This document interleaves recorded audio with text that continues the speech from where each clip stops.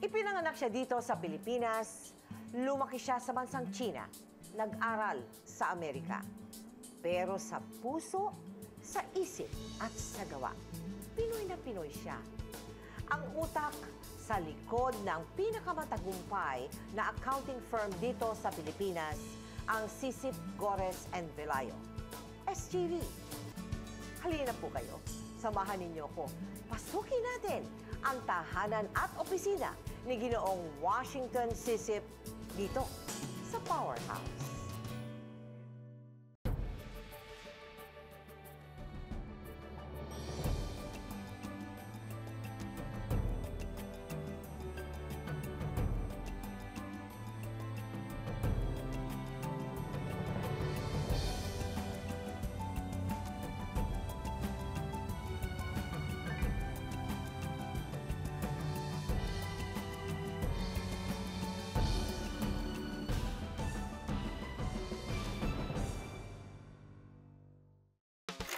Produkto siya ng Philippine Public School System noong panahon ng ikalawang digmaan pandaigdig o World War II. Si Washington SyCip o mas kilala bilang si Wash ay isang Filipino-Chinese businessman na ipinanganak noong 1921. Nakapagtapos ng Bachelor of Science in Commerce sa Columbia School sa Amerika. Ngunit higit na piniling bumalik ng Pilipinas at dito gamitin ang kanyang husay at talino. You lead by example. Yan ang paniniwala ni Washington. Kaya naman kahit retirado na, maaga pa rin daw siyang pumupunta sa kanyang opisina sa Makati. Welcome to SGV. Thank you very much. Thank you. Thank you.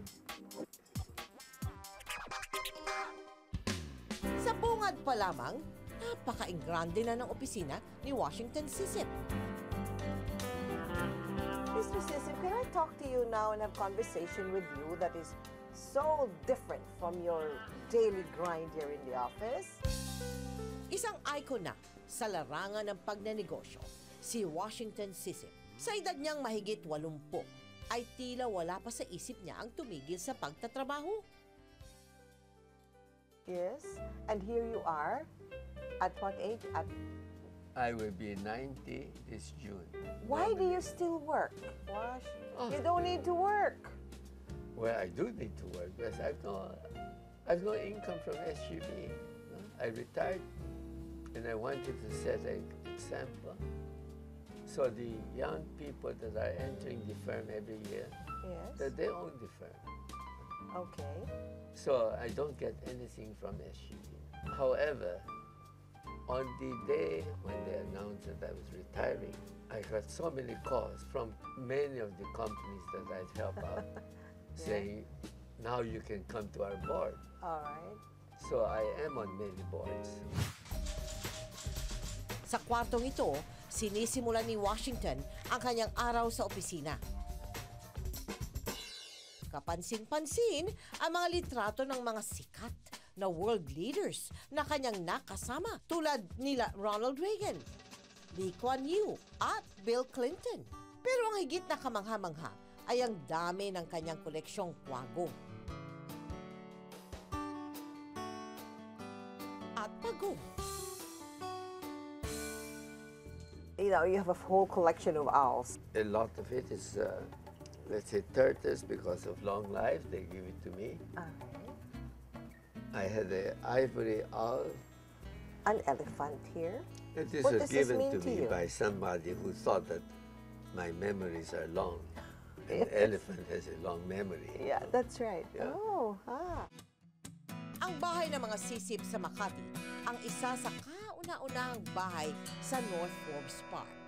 May lawak itong 4,000 square meters. Malaparke sa laki na napapaligiran ng mga puno at halaman.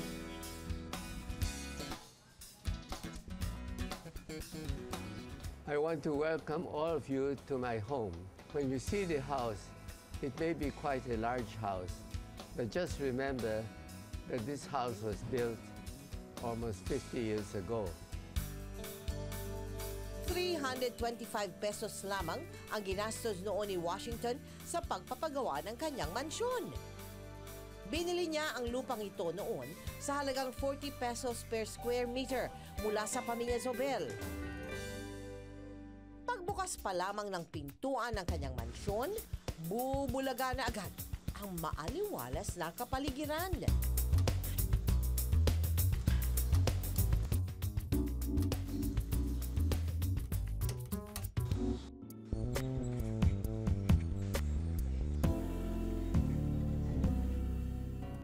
Pero ang agaw pansin sa buong living room ay ang kakaibang sculpture na tinatawag niyang Tree of Life. Out there you see a tree that's moving. And this was, I think many of you may know Maang, who is head of the Ballet Theatre. And she was raising money for the Ballet Theatre. So she asked me to please buy the tree. It's designed by a young Filipino engineer. No? So I call it the Tree of Life because it's always moving. So whatever our situation in the Philippines is, good and bad, I'm always optimistic. And I turn on the tree and it's moving. So I say, we have a lot of future. No?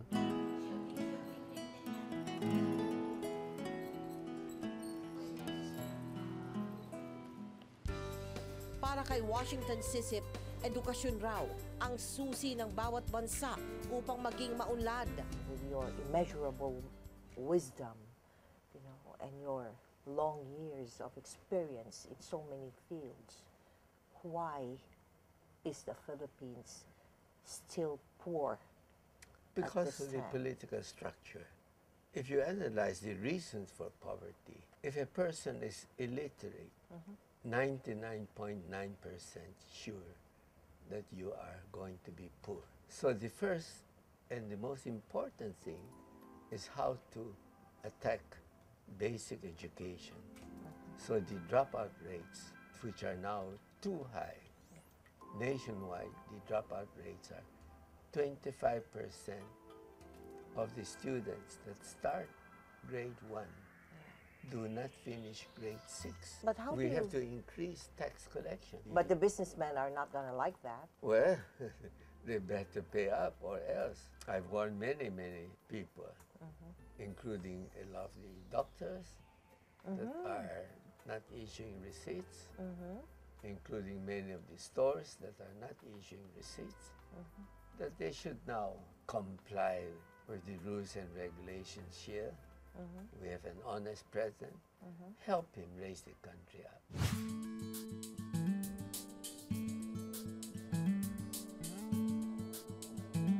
Puro bilog na mesa ang makikita sa iba't ibang seating area sa kanyang tahanan. Personal choice daw ito ni Wash dahil paniniwala niya na sa bilog na mesa, pantay-pantay ang lahat. Napapalamutian din ang kanyang bahay ng iba't ibang paintings. Maniniwala ba kayo na ang Manansala painting na ito ay nabili lamang noon ni Wash sa halagang 600 pesos? Whatever paintings I have here, I've bought them or acquired them not because of who the painter is, but because I enjoy looking at that painting. Ang dalawang palapag na bahay ni Washington ay may pangkaraniwan na 1960s architecture. Paminsan-minsan ay kinakailangan itong papinturahan, ngunit hindi na kailanman binago pa ang disenyo at istruktura ng bahay. Meron siyang 2 hardinero, guard, 1 driver, at 7 kasambahay at 2 dito ay mahigit ng 50 taong naninilbihan sa kanila. 27,000 pesos ang sahod ng pinakamatagal na kasambahay ni Wash. Isang matagumpay na tulad ni Washington SyCip ay hindi rin pinalampas ang pagsubok sa buhay. I understand that you're taking care of your wife who has Alzheimer's disease. That's right. Is this difficult? How do you manage? No, How do you in the deal with this? Philippines, it's good. You can get a caretaker. So she's with my wife throughout every day, every night. So it's something that I brought her in the early stages to the best medical doctors, but as you know, up to now, they don't have a cure. So we're lucky that I'm here in the Philippines, where you can find people Who will take that care of? would be so good to her. Well, the children are all grown up. I was shocked to learn from my daughter that she'll be retiring, I think this year or next year.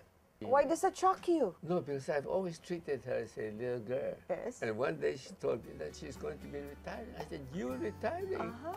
Wow. Uh-huh. The time goes on. Isa sa mga paboritong lugar ni Wash sa kanilang tahanan ay ang kwarto kung saan nakalagay ang mga litrato ng kanyang tatlong anak na sina Victoria, George at Robert. If I have a chance to be with the family, then we may have a meal here. Right now, it's very seldom used because of the fact that different members of my family are in different parts. You know? But all the pictures here and everything are really just family. And some of the paintings was done by my wife in her earlier days. She painted these 3 children with her there. This is David Rockefeller, Suharto, Lee Kuan Yew. This is the former Secretary of State, a good friend of Cory, very good friend, George Shultz.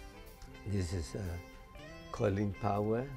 And this was a birthday that I had recently where I was able to get the major business groups here. The head of Ayala was here, Go Conway Group. This is the group Inquirer. This is Lucio Tan, Henry C., Oscar Lopez. So these are the top business groups. Kung may pagmamalaki si Wash, ito ay ang kanyang karangalan na makadaupang palad at makilala ang 14 sa 15 na naging Pangulo ng ating bansa. I had a good friend who was working with San Miguel many years ago, and he was a wood carver. So I would give him pictures of the leaders of the world, and he would carve the person. So I have all the leaders of the world at that time here. Could you describe to us the presidents you worked with in a few words? How was GMA? I worked with her up to the time when the higher 10 resigned. After that, no more. Arab, we worked with him on the advisory council. Not only myself, but the other members were respectable people. We resigned when the wedding scandal came out to show that we are independent. But Arab, of course, is a very kind person. He knew the problem of the masses. Tatalunin ng tahanan ni Washington SyCip ang isang museo sa dami ng mga works of art na makikita dito.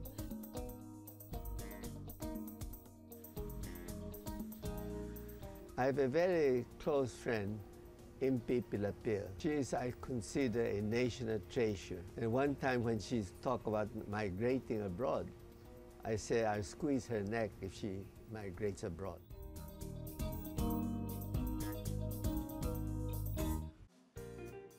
Tinitingala siya sa mundo ng accountancy at consultancy. Ang utak sa likod ng pinakamatagumpay na accounting firm dito sa Pilipinas, ang SyCip, Gores and Velayo. What is your philosophy in being a man? In my case, I always feel that it's good fortune and bad fortune, that I see many problems in the Philippines. If you live here and the country has treated you so well, that I have great confidence in the people here, but I'm very sad that we cannot get rid of poverty. So therefore, I try my best to see what is necessary to get the country to reduce poverty. What is the biggest challenge for you as a professional? Right now, I feel that the key is how to get the Philippines or contribute a bit towards getting the Philippines back to where it was. At one time, it was one of the leaders in the country. And now, unfortunately, by all measurements, we are way at the bottom. We have good people. I have absolute confidence in our people. But again, you can see the Filipino, when properly managed and trained, can compete anywhere. I'm not worried about that. No. Pero ang kanyang kumpanya na pinatatag ng panahon ay hindi ring nakaligtas sa mga intriga at kontrobersya. SGV is always in many affairs, many events, you know, as tabulators of this and that and all of that. When there was a controversy in the Manila Film Festival, We pointed, at that time, the mayor of Manila was also Mayor Lim, the same mayor we have now. yes. He was there. He suspended the actress movies in Manila for 6 months. Mayor Lim is a good man, regardless of her popularity and so on. No, but did you think that was a controversy for SGV? Because SGV was the tabulator then. Oh no, we No. did what was right. We found that there was cheating, Yes, and we reported it immediately. yes. And Mayor Lim took action immediately.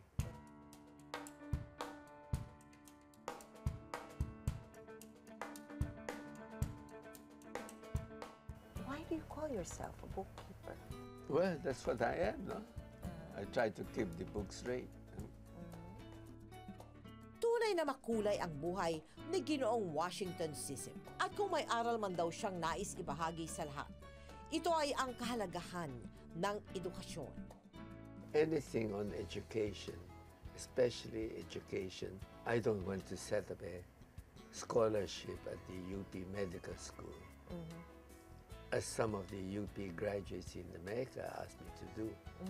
I said, I will set that up if you can guarantee me that that person going to medical school will not migrate abroad. Yeah. Why should I help out some?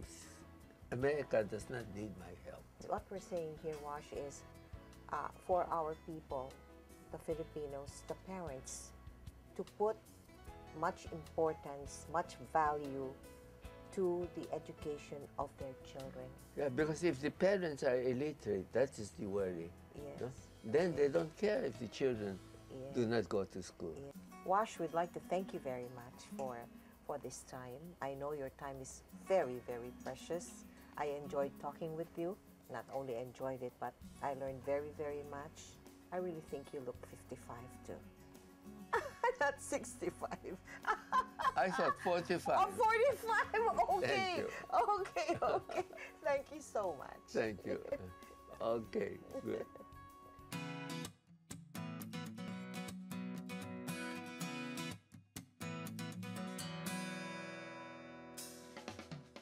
Education and literacy ang pasaporte para makaahon sa kahirapan. Yan po ang pabaon sa atin ni Ginoong Washington SyCip. Ako po si Mel Tiangco. Ito ang Powerhouse.